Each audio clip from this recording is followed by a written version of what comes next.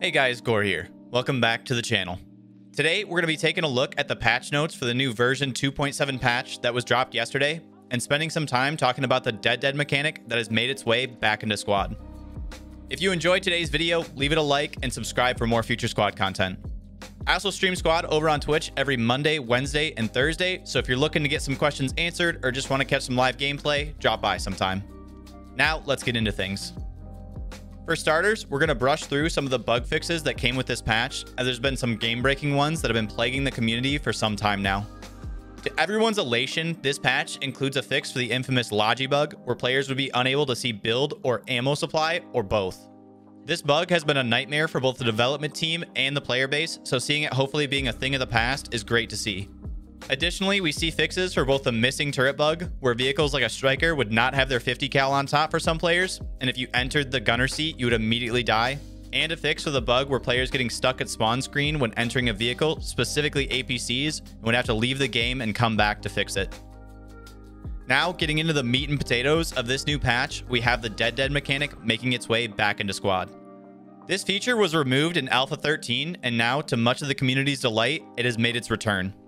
Simply put, dead is a mechanic that after being revived, you're in a recovery state, and if you go down again while in this state, you'll be sent back to the spawn screen. There are two ways to leave this recovery state: wait 60 seconds if no medic is available to heal you, or receive healing from a medic. The recovery state timer will be shortened based off the percentage of health, and it'll be completely gone once you're fully healed. While you're in the recovery state, you'll have a skull icon in the bottom right of your screen, and you'll be met with a full screen desaturation and blur effect. This screen effect will severely hinder your ability to be combat effective, so re-engaging targets during this time will be extremely difficult. With the details of this mechanic out of the way, let's take some time to talk about how this is going to affect gameplay in Squad. First thing is the importance being put back on maximizing the amount of medics you have in your squad and on your team. Previously, I'd see many full 9-man squads only rocking one medic, as many times players do not want to use the second medic kit with the lesser optic or no optic. Now, I think we're going to see a lot more squads, full or not, utilizing both medic kits so that they can get players out of the recovery state as quickly as possible. As far as the overall speed and pacing of games, there's definitely going to be a decrease.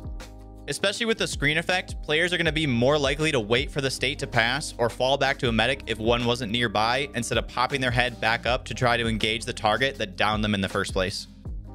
Not that this is the end-all, be-all fix to the revive train you've likely seen or experienced, but it's a fantastic step in the right direction. Players still may end up being revived time and time again, but the dangers they are now met with may lead to a change in mindset. Where instead of staying on the path that just led to your downfall, maybe more players will look for alternative or flanking routes to get to their objective. Medics will now have some control over engagements, as players are now counting on them to leave the recovery state. Instead of a player being downed while looking out a window and immediately re-peeking the same window after revive, medics can use the recovery state to urge players to fall back to a better position where they won't be immediately shot by the same enemy.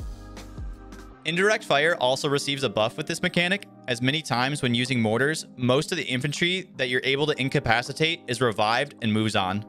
Now, accurate IDF on infantry targets has the potential to wipe out full squads if rounds are dropping on players that are still in the recovery state. As a side effect of the dead mechanic, suppressing enemies will now become more influential than ever before.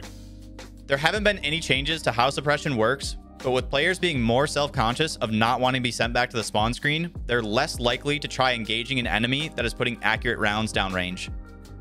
All in all, I couldn't be happier that dead has made its way back into Squad. Putting a larger emphasis on T-play mechanics is what most of us have been asking for, so we can try to break away from the game slipping too far into the realm of arcade. Rounding out the video, I want to highlight some of the other changes that came in this patch that I thought were notable. First, we have the RAS lanes randomization logic being updated. This will supposedly improve the random factor on RAS layers to make them less predictable. For a lot of layers currently, RAS is far too predictable, so I'm hoping this is the first step towards making the next objectives feel less foreseeable. Next, we have the open top vehicles being able to use their A and D keys to rotate the turret like their closed top counterparts. This is a great quality of life update, so those that find themselves in these VICs aren't having to swipe their mouse every which way to traverse their weapon. The G3 has received an update to its firing sound, making it beefier than the previous. I really like this update because on top of not really enjoying the G3 platform and squad, the 308 caliber weapon always sounded far too snappy with not enough deeper tones to the firing. Next, we have an update to vehicle hulls, turrets, wrecks, and emplacements with a new armor mesh component, which will allow for much more dynamic armor penetration calculations. As someone who plays the whole spectrum of armored vehicles in squad, this excites me quite a bit with the framework being set for possibly more intuitive armor gameplay coming in the future, where shot placement has a larger emphasis than current play. That about wraps up the larger changes that came in the 2.7 patch. I'll leave a link in the description of the full patch notes if you'd like to check them out yourself. I hope you enjoyed today's video and you're excited as I am about the direction squad is going with the reintroduction of Dead back into the game. Let me know in the comments your thoughts on the new recovery state and how it will affect the game. Don't forget to leave the video a like if you did enjoy it and subscribe for more future squad content. Thanks for watching, and until next time, I'm out.